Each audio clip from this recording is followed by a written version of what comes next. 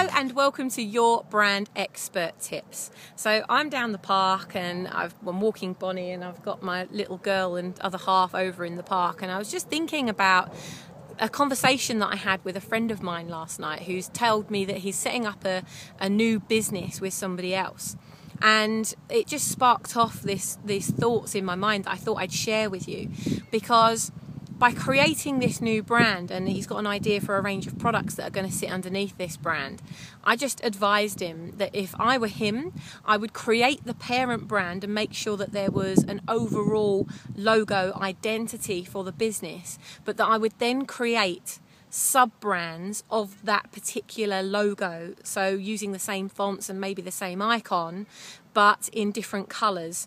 So you can sub-brand the parent brand you've created for the company. So rather than just creating products underneath that main brand, I would instead create the product for the main brand and use that on the website and all the marketing materials, but then I would create sub-brands for all the products that go underneath that he's planning to sell. And the reason for it is this: should he decide at a later date that one of the products is selling really, really well, and it could be sold to another bigger company that would spend a lot of money on buying that particular product to sell as their product range, you can sell that particular brand without having to sell the rest of the brand with it, because it will already have its own identity.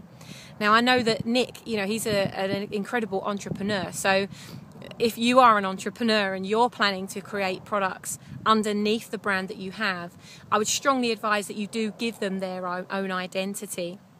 Now, you can use the parent brand, as I said before, and maybe just change the colours, change the name of the product, so you can tell that it's part of the same range.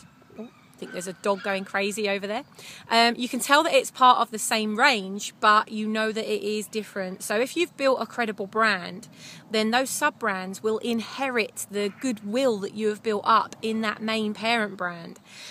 But then you can actually sell it on its own later, because you've carried the characteristics and the traits and the trust and the credibility from that main brand, but you don't necessarily have to sell that main brand with it.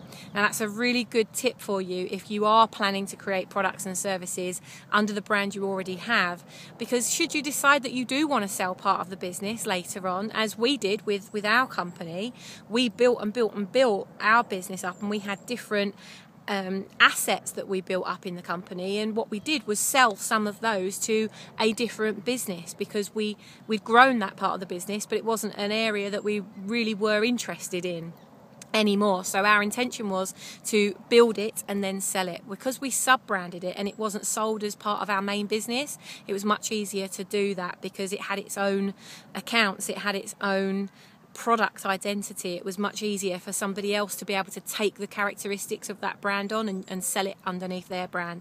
The other thing that you might want to do is white label the product that you've created. So you might have a really good idea, or you might have created a product or a service that somebody else can apply their brand to it and sell it as if it is their own. So just think about, when you're creating your brand, how that the product or the service that you're building has the potential to grow to at a later date. Is it something that you could sell to somebody else for a great deal of money? Is it something that you could sell repeatedly to other people that they could put their brand on, so it doesn't have the characteristic of your brand on it? Or is it something that's going to live and die with you? So you just have a think about that, and make sure that as you are building your brand, you're building it knowing already where that particular brand is going to land in the future.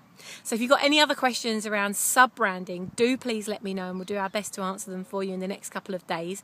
And other than that, I'm signing off, because I'm going to go and spend some time with my family. So have a lovely evening, and I'll speak to you soon. Bye-bye.